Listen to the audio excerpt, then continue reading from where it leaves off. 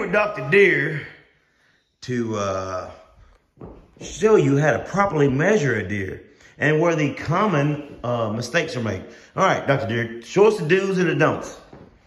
The do's, the first thing you want to do is this, the main beam measurement. You're usually going to get the longest measurement from the back side, and you start right here at the burr, and you wrap around. A lot of times you can use a little metal, a lot of them like to use a little metal piece, cable that runs across it, but you can get really, really close with a good flexible tape here, and you're gonna get a 22-inch beam on this. See, but that's real easy to mess up. A lot of people like to add a couple inches because they take a real hard measure tape and they try to bend it across. That is correct. One of the big main things you see people do that trying to make their deer score 150 that are really 125 is they'll take that first mass measurement around that burr right there, and they'll get a good 6 inches there. Yeah. Right. So what you really have to do on that first mass measurement, and every mass measurement, is you get the smallest one in between the burr and the G1. Yeah. And that's instead of 6 inches, you got 4 1/4. Right. I got you. So you got an inch, and that same thing all the way up here. A lot of people they'll get this fattest part right here, and they'll get that fat measurement, and they'll go 4 inches where it really should have been a 3.5 inch mass measurement. I got you. And on the beam length, when you talk about beam length, this is where I commonly used to make the mistake. Is I started at the middle of the beam. Where do you start? On the tine length, a lot of people they like to say it because they say there's a vein that runs through the middle of this. It's the main beam here. Yeah, I see the vein. A lot of people, they like to get down there to that vein, where that point starts. That's where they think it starts. And they'll run it straight across, and then, right there you got nearly a 10-inch tine. Right. But what the real starting point is, you draw a line where that G2 starts. Yeah. An imaginary line. And you can draw it with a pencil or whatever you can draw it with. And then that's where you start your measurement right there. So instead of that nearly 10-inch point, now you only have an 8 3/4 inch point. I got you. So you don't start. You don't start down here. You don't start down there. That ain't your time. Okay. And you don't start right here. Okay. You don't start right there. You start at this imaginary line. Right there. That you can draw a straight line to where that tine starts. Oh, I got you. That's where the most common mistakes made. So and instead of a 10-inch tine, you got 8 3/4. And some people that can't read and comprehend think as a tip measurement as well as the. Yeah, right there you got an 8.5 inch tip measurement. All you can do with that one right there is you can get the fuck out of here. It don't mean anything. So you only get one width. You get one width, and it is the widest point. Okay, so you don't start 1 inch. You can start right here and work it till you get your widest point. That's going to be perpendicular with the skull here. Yeah. So you don't do this or nothing like that. It's like this. This is where you're gonna get you inside. So how wide is this deer? This deer right here is gonna be about 16 3/4. Okay. What did this deer score? It's gonna be about 132 inch 8 point. Okay. Let me see the tine length. Okay. All right. So those G2s, how long are they? The G2s are around 9 inches. Okay. And the G3s are going to be 8s. Okay.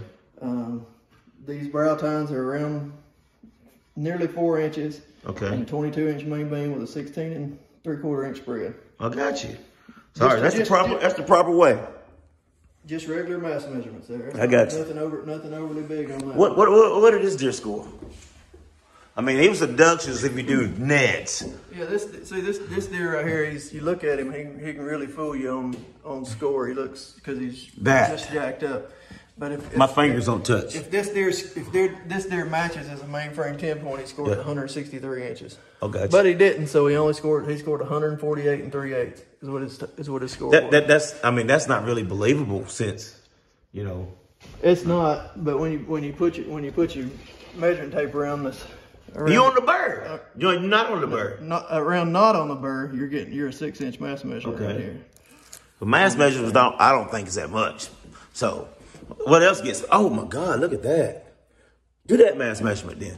I mean, I want to see you do that one. This bottom one. Yeah. Before because what you got to count this as a brow, right? This is the G1 coming off there, and it comes off and splits. But so you're going to have to get a mass measurement right here on this one. It's going to be 7.5 inches.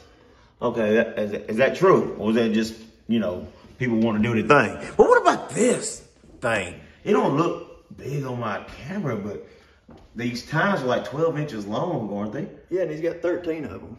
13 of them. He's a mainframe 10 with 13-inch G2s. Yeah. And 12-inch G3s. And he's sitting at 164 and 2/8. 164, 12. Okay, this guy's my favorite, man. This dude right here, man. Y'all can't look at these beams and look at the tires. How long are the tires? This one was 12. He's 12 and 11.5 on his 2s and 3s. Oh, no. Average, but his brow tines are 7 inches. 7 inches each. Yeah, and he's got 26.5-inch main beam. Oh God! So what's the score? He carries it. This deer's right at 150. He's 149 and some change. Okay. Yeah, I didn't think he was very good when you first killed him, and then I know.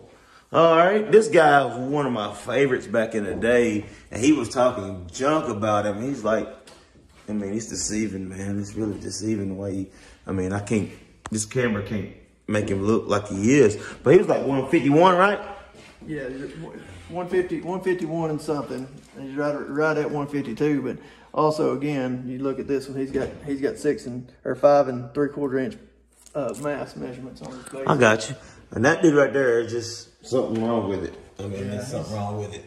It's got velvet on it. He is in velvet. Yeah. So he's gonna get a little bit more mass than one that be out of velvet, but he's like 154-inch 8-point. Okay. It's hard to see on that, but his main beams are also 26 inches long. That's people gonna say that's cap. No, 20. God, he's big, man. He's real big. I mean, that dude right there. How wide was he? People like to see the width. This dude right here was 21.5 inches inside. Yeah.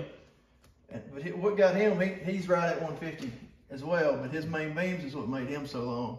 His main beams went to 26.5 here. 26. Yeah, 26. That's what they talk about me. They call me long beams. Long beams. Yeah. Yeah. He was okay. 26.5 right there. And this G2 looks like it's probably 8 inches, but when you put a tape on it, it's got a good bend to it. Yeah. Let me see what you got. And it is. You got freckled hands. Freckled handed and nearly 12 inches. Oh my. Yeah. Okay. They call that Ron Jeremy. All right. Well, listen, guys. You got a little lesson in how to score from the doctor, and if you need any questions or got any comments, just put them out there. And this dude right here, we call Mr. Payne because he was old. Give me some mass measures on that dude. His antlers weigh like 5 pounds. Mr. Payne was a big deer, man. Yeah, probably. And we just 120. And 124. Yeah, and that's his cape right there, right? I don't know. No, this one. No, that one. It's the one on the velvet. Yeah, that one. This is his cape. Because Mr. Payne was just a cape deer. Let's see how big he is. Yeah, he's got some really good mass. Oh. He's 6 inches on the bases. Oh. So people in Alabama would think he's 150. He's probably, he's at least 145-inch 8-point. In Alabama? In Alabama. What is he in Tennessee? 122. Oh, okay. I got you. Understandable. All right. Over and out, guys. Like I said, comment. Let us know what you think. Peace out.